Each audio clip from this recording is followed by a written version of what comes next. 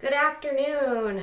It is 5 o'clock p.m. Central Standard Time. Good evening if you are on the East Coast. It is Katie from Without a Crystal Ball. And we have an update straight from a source connected to Jenelle and sources connected to Andrew Glennon, because there's a whole lot of rumors flying around. And we thought, hey, let's do a 2-for-1. Bang, bang. Get it all worked out in one. Get your teacups ready because we got some tea for you. So, there's been a lot of hubbub about whether or not Jenelle Evans now is going to return to Teen Mom 2. If you remember, she was in New York in October during the same time that Teen Mom 2's reunion was filming. At the time, multiple outlets reported that she had met with with MTV executives about her future with the network. However, no details from the network or Jenelle were released in terms of what the meeting entailed. Now, sources connected to Jenelle say that she is not in talks at this time to return to the show. In fact, the source says that at this point in time, Jenelle is focused primarily on getting her children in school, finding doctors for them, and settling into their new place now that they've moved. Her focus at this point continues to be her children and her new life now without David. So, a Teen Mom 2 return by Jenelle, at this point, unlikely. Now, the Ashley has reported something similar to this along the same camp as what I'm hearing from Jenelle's sources. The Ashley reported about a week ago that producers were in contact with Jenelle, but they've told her that while they do want to film her actually getting along with people in her life, they are reluctant to put out the money and effort to film her because they know that she could run back to David. Plus, it would be very hard to get a crew together that is willing to even film Jenelle at this point. Many of the behind-the-scenes people are genuinely scared to have anything to do with her because of David. So apparently, talks might have broken down. Now, I have no confirmation from either side of that, but it sounds like maybe they initially talked about it in New York, and now crews are maybe not interested, and Jenelle's camp is saying, or sources connected to Jenelle are saying, there are no talks. MTV is not talking with her at this time about a return. So there you go. Now, there's some more details going on. Now, in the middle of this separation, David Eason has been busy on his Etsy and eBay work of foraging knives. And he has been uploading them onto his eBay account and has multiple bids right now for his craftsmanship of several different knives that he is trying to sell. He is apparently desperate to make money because a source connected to Jenelle says their electric bill is $800 past due. And unless David comes up with the cash, the electric at the land might be on the verge of getting shut down. Yikes. Not only is the electric bill not been paid, there's also inklings that he might be behind on child support again. According to the source, he has not paid child support for his son Caden since he was in court in May for back child support. At that time, the court had said that David had to pay up or he would be going to jail. And at this point, the source says that he has not paid any child support since at least May or April.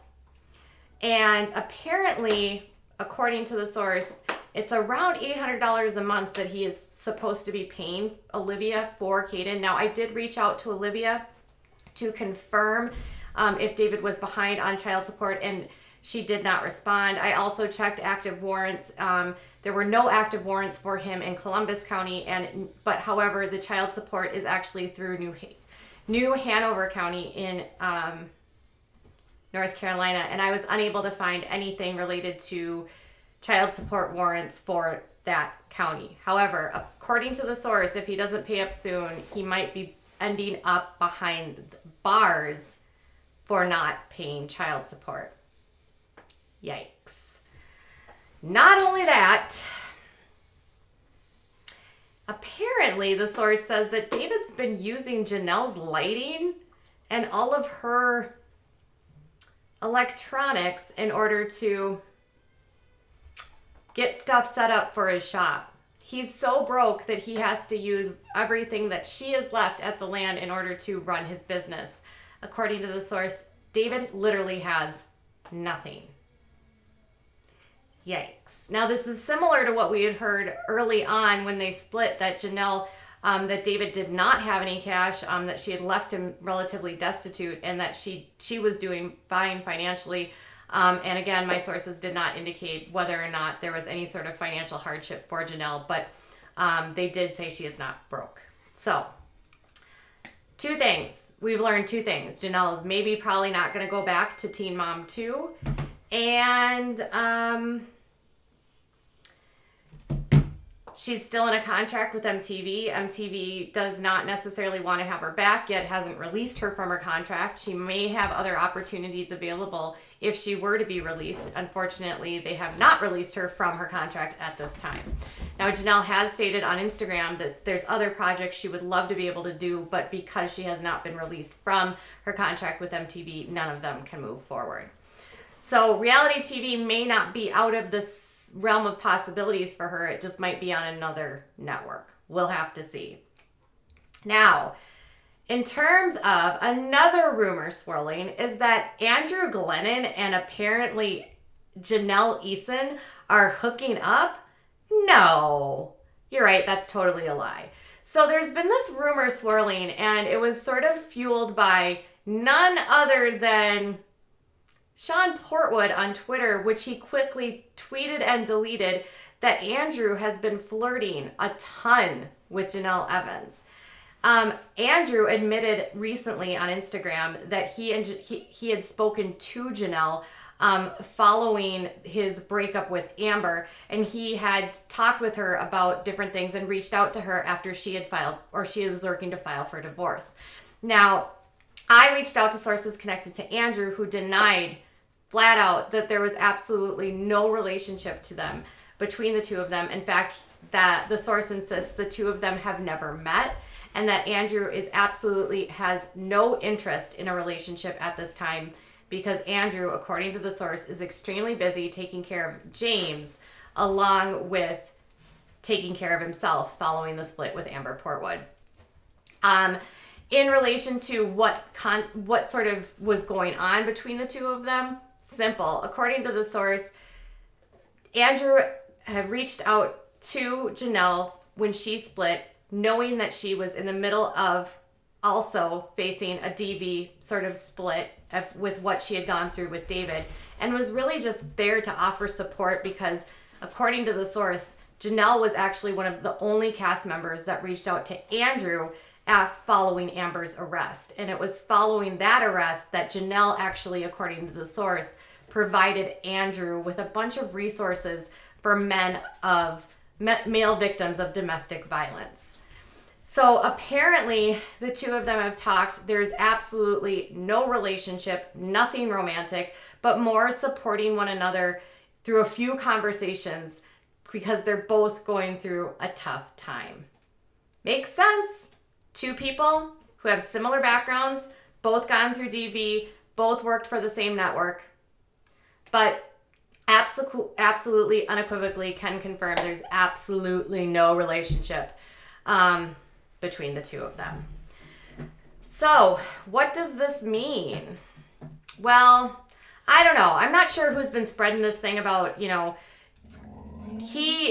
Sean tweets the deletes. There still seems to be this we're gonna smear Andrew camp thing point of view going on in the world of Amber Portwood allegedly. She has also taken time off social media, so she has given over her Instagram according to her last post on Instagram. So apparently Bubby is maybe the spokesperson for her at this time. I'm not sure.